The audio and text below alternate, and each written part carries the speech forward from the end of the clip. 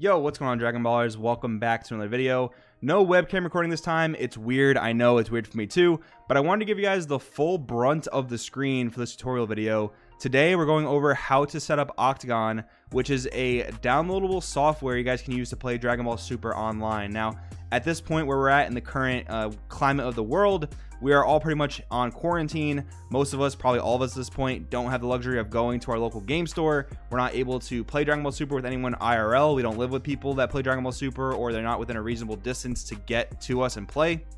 So with that in mind, you're going to want to be able to play Dragon Ball Super online. Now, like this video and let me know in the comments if you guys want to see a tutorial for Untap as well. Just kind of gauging interest to see if this is something that people really do want to do.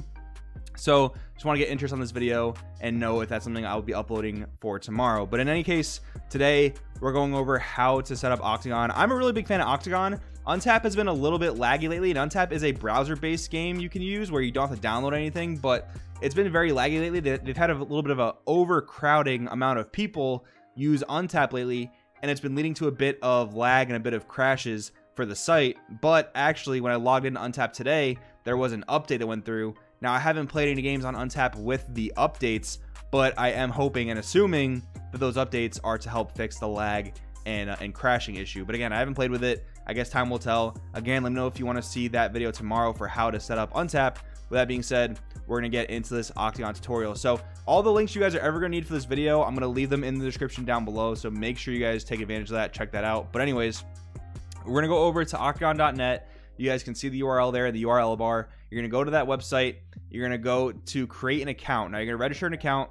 You're going to fill out all this information. You're going to go to your email address because they're probably going to send you a confirmation email. You're going to need this OCTGN account to sign in once you do successfully download OCTGN. So just keeping that all in mind, that's where you're going to want to start. You're going to go back to the OCTGN homepage. You're going to go to download. Now, it does seem this is like only a Microsoft Windows downloadable software, which is a bit unfortunate. I mean, luckily I operate on Windows, and if you operate on Windows, you can use this as well. If you do operate on Mac, you might want to resort to Untap. That might be the best option for you. But anyways, we're going to continue with the video. So you're going to download for Microsoft Windows. That's going to download there in the bottom on your bottom download bar. You're going to let it do its thing. Once it's all finished up, you're going to hit that upper arrow there. You're going to open it. I'm not going to open it because I already have the software downloaded onto my computer. But just so you guys know, you're going to open it. You're going to let it run its course. It's going to probably take a few times to download through. And then it's going to ask you if you want a shortcut. You can open up a shortcut for OCTGN on your desktop. But in any case, I'm going to go to my little search bar here with my Microsoft Windows. Type in OCTGN, which is the shorthand for OCTGN. And then you can open up OCTGN just like that. Now, you'll get this loading screen here, and if it's ever updating, if OCTGN's ever updating, it'll tell you in this little bar here. See, it's checking for an update right now. So give it a second, let it do its thing. Then it's going to bring up the OCTGN, basically the home page here. So again, what I mentioned before is you're going to want to set up that account. It's going to ask you for your email or username and then your password. So from there, you're going to sign into your account, and it should remember it after a few times of signing in. So we're on the OCTGN homepage. We have successfully downloaded the program. We still have a few more steps before we can play Dragon Ball Super. So the first thing you want to do is, once you're on this OCTGN page here, you're going to want to go over to the Games Manager. Now, the Games Manager, there are a ton of games here you can play on OCTGN. It's actually a pretty cool software for that. I mean, tons of games. Final Fantasy TCG, Duel Masters. But what we're interested in here is Dragon Ball Super. So this is all set up in alphabetical order. So scroll down until you get to Dragon Ball S Patch Beta. I don't know why that's the name for it. It should just be Dragon Ball Super card game. But anyways, it's Dragon Ball S Patch Beta. You're going to click on that. And now I have the uninstall button because I already have it installed. So in your case, you're going to press the install button there. Let it do its thing. Let it install. But we're not quite done yet. So now we have the game on our OCTGN. It's part of the games we can play on OCTGN. Now, if I go to this Play Spectate button, this is where all the different Dragon Ball Super games will pop up. So right now there's, I guess, one person or one group of people playing Dragon Ball Super. And because I have that game downloaded in my Games Manager, those are the games that I can see. Now, you can also show your uninstalled games, but you really don't, there's really no reason to do that. So you go back to the Games Manager, and you're going to want to add the image packs. Now, the image packs, it's a file that basically gives you all the images for all the cards in the game. Now, I'm also going to drop the link for that in the description as well. I'm probably going to title it Dragon Ball Super Card Game Image Packs.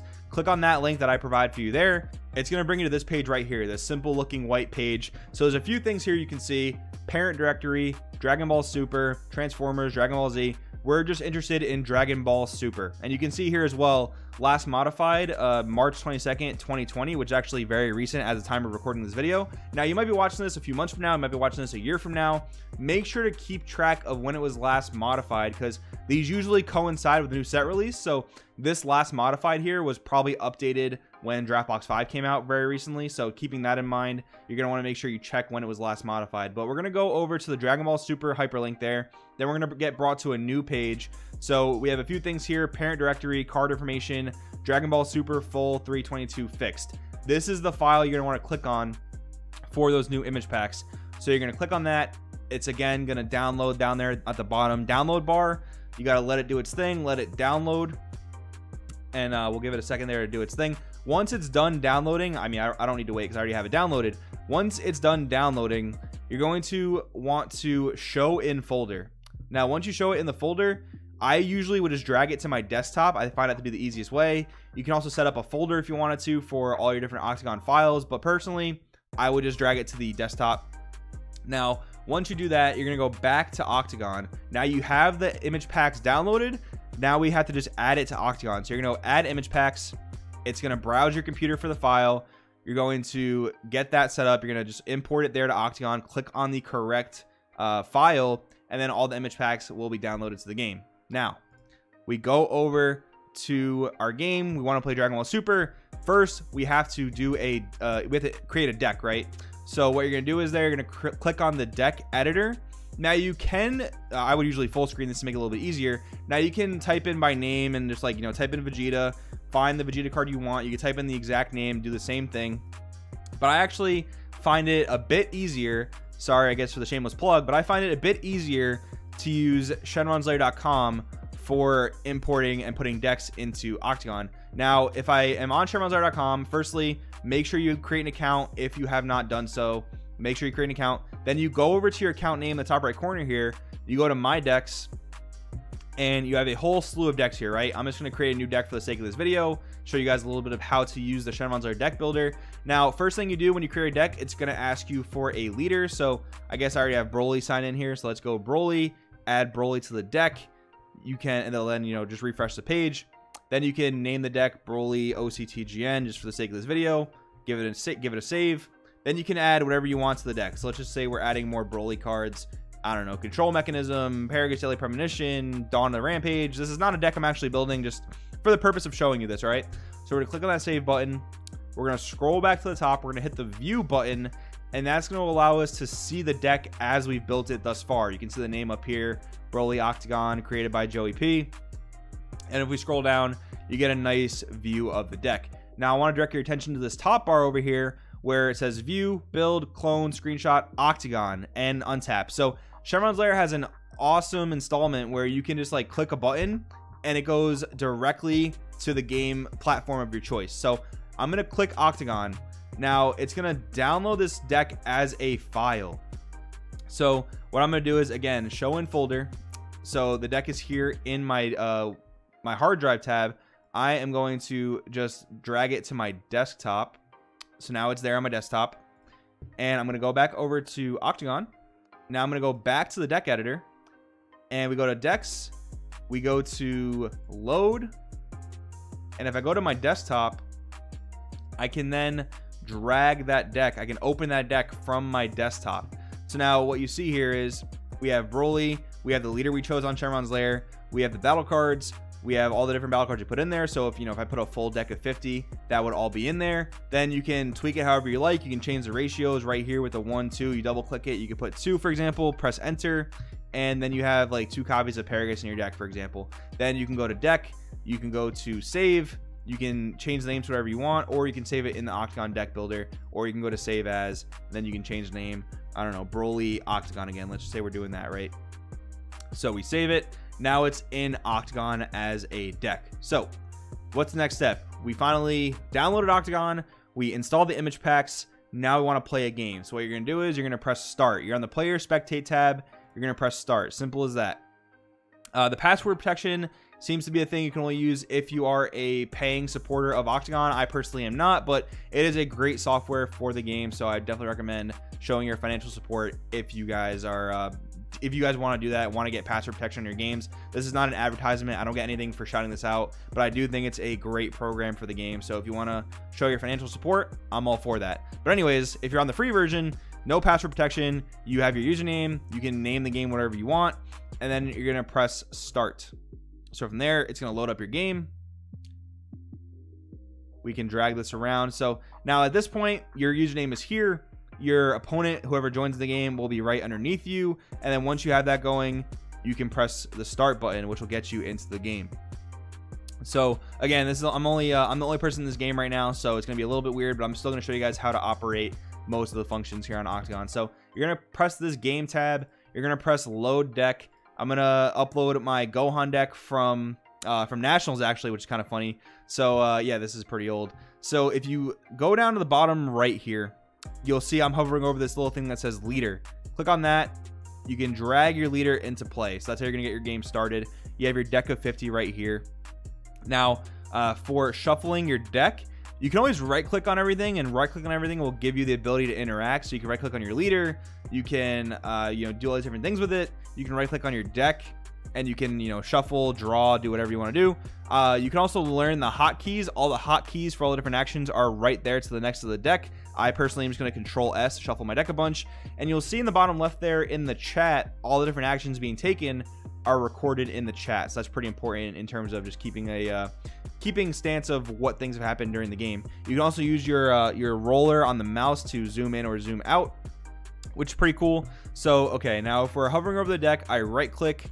We're starting a game, let's just say. Or actually, if we right click on the game, we can roll a die, or you can use Control R. Roll a die. It tells you in chat, I rolled an 18, your opponent roll whatever. Now the game is going to start. We shuffle our deck. We can hover over. We can right click. We can go draw X and then input the number you want to draw. In Dragon Ball Super, we draw 6, so you would input 6. And then to mulligan whatever you don't want, you're just going to drag it back to your deck. You drag it back to your deck. It will automatically put it on the top of the deck, and then you can again shuffle, Control S, or you can right click and shuffle, and then you can again draw X. This time we would draw 3 because we have 3 cards in our hand, and then you can right click anywhere on the game board and set up life. It knows you're playing Dragon Ball Super, so it will automatically set up 8 life for you. Now you're at the start of a game. So now, how about playing the game? So all right, we're going for turn 1. We want to charge an energy. You're just going to double click any card in your hand. It becomes an energy. Pretty awesome.